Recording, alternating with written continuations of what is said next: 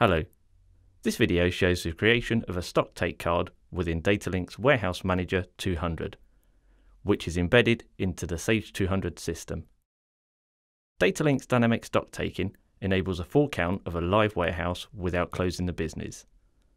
This changes the way Sage 200 carries out a stock take. The Datalinx screens within Sage allow the stock take card to be created. Once the counts have been done, these screens are used to make adjustments, arrange recounts and post details into Sage. To create the card, select New Card. This allows the user to choose a warehouse. You can then choose the type of count, for example, a range of bins, products, or product groups. For this video, I've selected a small selection of products. Warehouse Manager 200 keeps a full audit trail throughout this process from both the handheld and the computer. This can be done for a range of dates or actions.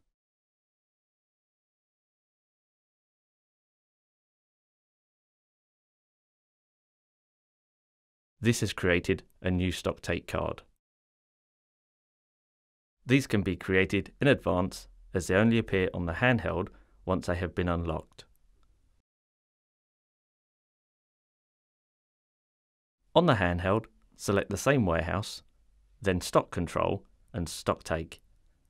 This displays the unlocked cards for the user. I will select the card I've just created. It is not until the user has reached the first bin that the snapshot is taken of this location, which means it is only held for a very short period of time.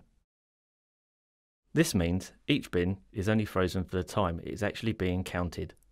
Once the user has scanned the bin and the quantity has been entered, the bin is released. The user will then scan the products.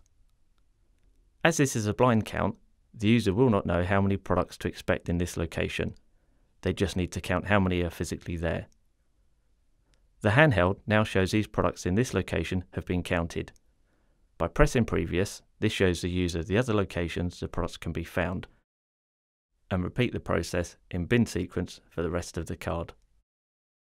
This next bin has products with different batch numbers, and these will be captured along with any other attributes. This ensures you know how many of each batch are in that location.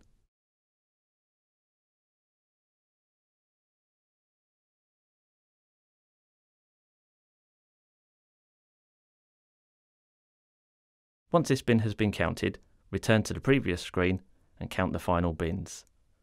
Once all bins have been completed, close the card. This will remove it from the handheld.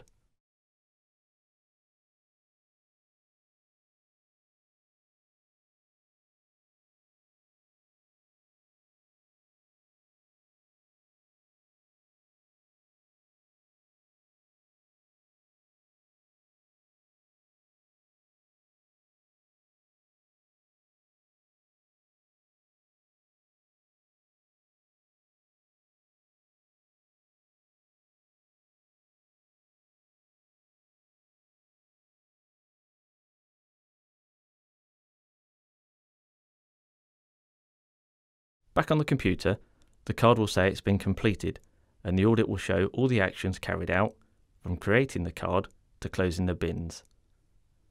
This will then show the numbers counted and the number expected.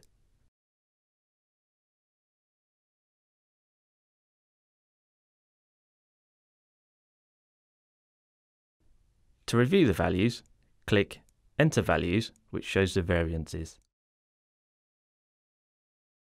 You can then decide if there are any lines which you'd like recounted. You can see this product has batches, and you can see the counts for each batch and override them if necessary. The same for the overall counts. The quantities can be manually overridden if you wish, before they are posted into Sage. Finally, post the card once you are happy with it, by pressing Yes. This updates the stock history, stock values, and the nominal ledger postings. Datalinx has its own nominal ledger category from adjustments which have come out of this. Thank you for watching. If you'd like more information or a live demonstration, contact Datalinx.